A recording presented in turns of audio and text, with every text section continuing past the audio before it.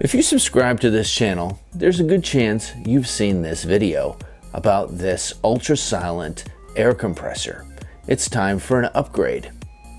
We're going to upgrade to this 15-gallon tank. We're going to take a look at some of the mods that I've done to the compressor since I've built it. And the whole reason I'm building this is so that I can build a bigger pressure tank for resin casting. So let's go ahead and upgrade this bad boy.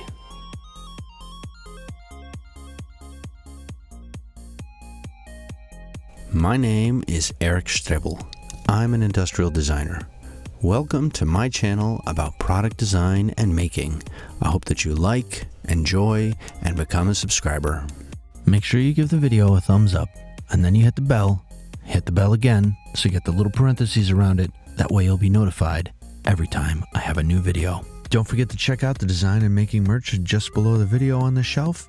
T-shirts, hoodies, stickers, leggings, and phone cases. I had been searching for a long time for a 15-gallon vertical air compressor, and I finally found one on Craigslist, and I bought that locally for about 30 bucks. In this video, I'm going to cover basically tearing down this compressor. We're going to try to use whatever parts that we can. I kept everything intact without hacking it up because I didn't know what I was going to use, and we're going to basically take the old compressor and put it on top of this thing. This is what the motor looks like on one of these things. Pretty cheap, nothing special. First thing we're going to do is we're going to clean up the tank. We're going to take the old graphics off, and we're going to put on some new ones. I want to let you know that at the end of this video, I'm going to address something that is asked all the time. It's like how loud this compressor actually is, and I'm going to have some actual footage of that so you can hear that. We're going to put on some Botzen Design graphics, and of course, it needs a Motorhead vinyl sticker as well. So, the number one thing, of course, is getting the compressor onto this tank, and we're going to need an adapter plate to do that, and I make one out of cardboard there really quick, and we're going to make that ultimately out of steel. And I got a piece of steel here, it's pretty thick, and we lay out some primer on it, and we're just going to laser etch what we're going to cut out of that steel onto the spray paint. So much easier to just lay it out on the laser and then cut it out. So I have access to some amazing equipment where I teach, and this is a shear, and so we're just shearing down this piece to the right size. And you know, gotta have sheet metal porn. Yeah, baby. All right, we'll cut the corners and round them off a little bit here. I believe this is called a throated shear. We'll take that over to the sander, and we'll sand off those edges or those corners nice. I make sure to keep my hands away from the disc since I'm wearing gloves. I don't want to hear about it in the comments. And we're going to drill the holes with the drill press. You notice there's a piece of wood underneath of it so that we can drill a nice clean hole through the sheet metal, and then I use a stepper bit here to drill the bigger hole, and this is actually for the cabling. And we'll also use this step bit on the back side of the sheet metal just to deburr the holes if there's anything sticking out, to make them nice and clean and everything. All right, if you haven't already subscribed, make sure you subscribe, hit the bell so you get notifications. Another thing we're going to cover in this video is how much oil this compressor loses, if it loses any oil at all, and some of the other things that I didn't quite do correct on the first build that I'm going to address in this one. So we're going to go here to the brake, and we're going to fold the bracket. Now, one of the bummers about that machine is that it didn't have a small enough flange for me to bend the second one, so I needed to do this kind of old school. I heat it up with a rosebud tip here and then just fold it over. So not the cleanest brake ever, but it's going to get me what I want. Now, on the tank, we need to be able to mount that bracket. So we're going to drill a couple of holes on the top, and I'm going to thread them using a 5mm socket cap screw here. And so it's just super easy. Now, because I couldn't break or fold the sheet metal the way I wanted, I got a little bit more play in my piece with that bend, I need to just widen these openings where the bracket gets mounted onto the top of the tank. You know, you use the tools that you got and you make the best of it with the time that you have allotted. So I needed a little bit of adjustment there. Couldn't make it quite the way I wanted to. We're going to come back and throw some primer down on this adapter plate here. So thin, light coats, build them up, same as you're going to do with the final paint. I'm using a semi-gloss black here. So light strokes. You don't want to glom on that paint. Let it dry in between coats. Build it up. Get a nice finish on there so you don't get any runs or drips or anything. Just take your time. All right, so this is the old compressor. Many of you may recognize that. We're going to take that apart. The first thing we're going to take off is the silencer. And I'm going to address that as well in this video because I really don't cover that very much in the other video. So we're going to disassemble this tank, take all the components apart so we can transfer them onto the other one. Those are the electronics. Now we're going to lift off the compressor here. There you go. And there's the old adapter plate that we had to build to get it to adapt to the old 6-gallon tank. That's the pressure switch right there. And let's remove that. Now, 2 years of water in the bottom of this tank, filling up this cup. That's amazing. The drainage hole was not on the bottom of that tank, rather a little bit on the side, and I had a pressure relief valve there. And it didn't cause me any issues. It's brass, but the water certainly built up in the tank over time, and so that's probably the biggest enemy here.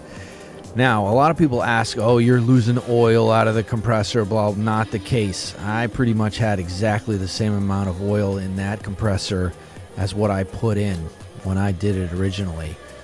So I dumped it out and I checked the old video where the level of the oil was in that same cup, and we put it back in here into the compressor, changing the oil. It's about 175 milliliters. Next, we're going to put on the electrical outlet, which is how we're going to plug in the compressor in the end. That's from an old server PC case. I'm going to bolt the compressor onto the adapter plate so that we can put it onto the new 15-gallon tank. Here we go. As you're watching me bolt down the compressor onto the tank, I just want to talk a little bit more about that water that came out of the bottom of the old tank. There was minimal oil in that water. So all of you are talking about these compressors that spit out oil. I'm not seeing any of that in my compressor. I guess it depends on the compressor you're using, but I had no issue with that. I am removing the old supply tube that came from the compressor that went to the tank, and that is swedged at the top there, basically flared out so that it would fit onto the compressor, and I'm going to end up reusing a little piece of that. So let's start putting some of the exhaust or the out manifold stuff onto the tank. This is basically that once the air is in the tank, this is where the air comes out. I have added an additional cross or four-sided connector there so that I can expand in the future and put my pressure relief valve in a place where it actually belongs. Here I am attaching the pressure tank gauge at the top there, and now the pressure regulator. And this is something that I've upgraded over time from the old tank. The original pressure regulator just wasn't fine enough, and it wasn't stable, and I wasn't able to get the pressure that I wanted. So I purchased this one on eBay. It's certainly a little overkill for this unit, but it is very precise. This is the pressure on and off shut-off valve. This is what turns the compressor on and off to fill the tank. That mechanical switch is literally a switch that allows current to flow to the capacitor, which is what I have in my hand. The original capacitor lasted about a month, and so this is an aftermarket unit. Much, much bigger capacitor, allows the compressor to turn on and off without any issues, and I haven't had any problems with it. It's rather unsightly, but it works flawlessly.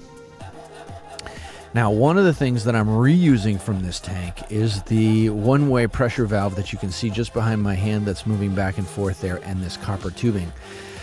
The reason I'm reusing this one-way pressure valve is that it's much more compact than what I had before. The bummer about it is that it's metric for whatever reason. It's got an 8mm tube, and I ended up needing to buy on eBay some compression fitting, an 8mm compression fitting, which I custom ordered from eBay. Who knows where it came from. And I'm using the old little copper adapter piece here, which I'm just cutting off with a hacksaw. So this one end is going to slip over the compressor, and the 8mm tube is actually going to slide inside of that piece and become my adapter tube, so that I can resolder it onto the compressor and then attach it here onto the one-way check valve. So this is something that I'm reusing from this compressor itself, even though it's a little bit of an oddball piece. Here you can see that little adapter copper plate that I made for this tube, and I'm going to solder that onto the compressor. The other end is not going to get soldered because I don't want to mess up that one-way valve. I don't know what it's made of, and there's probably a plastic or a flexible rubber piece in there. So we'll add a little bit of, oh man, what's that stuff called? Flux, so that we can solder that together, and then we'll heat that up with a torch. Here we go, a little bit of solder. Doesn't take very much. It flows right in there, super easy, and we're done. Let's take a quick look at that solder connection. Pretty clean, doesn't take very much. You want to be careful when you're soldering on your compressor so you don't loosen anything up. Now on the other side, I do put a little bit of Teflon tape on that compression nut, that little olive that goes on there. I'm sorry I don't have any better footage of that. So I was having a little problem with those compression nuts leaking, and something I found on YouTube where people were putting Teflon tape around the compression nut to seal them, to get them to seal correctly, because I want to use this piece. This one-way check valve fits this thing and part of the unit. Now let's address the silencer. This is what makes the compressor ultra quiet. So it's pretty loud without the muffler on it. And you can see as soon as I put that can back on there, and that's an old shaving can, and inside of that can is filled with brass wool, and then a little piece of foam on the end. Basically the same way you would build a silencer for a gun. Yes, boys and girls, that's how silencers are made. They basically have a sound absorbing material on the inside of it. You can see when I pull the microphone away from there, it's quiet. That compressor is not loud. So, new compressor tank, 15 gallons, should be plenty for my new pressure tank that I'm building. Hope you love this video. Make sure you like, subscribe, continue to follow me. I love the support. I totally appreciate it. And I hope you like this compressor upgrade video. Hope you build your own. Post in the forum down below if you do. Good luck.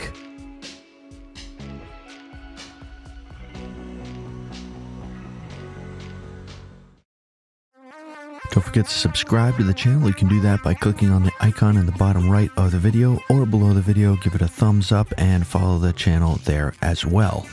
Hey, and don't forget to follow me on social media. I'm on Facebook sometimes, Twitter usually, and now Instagram.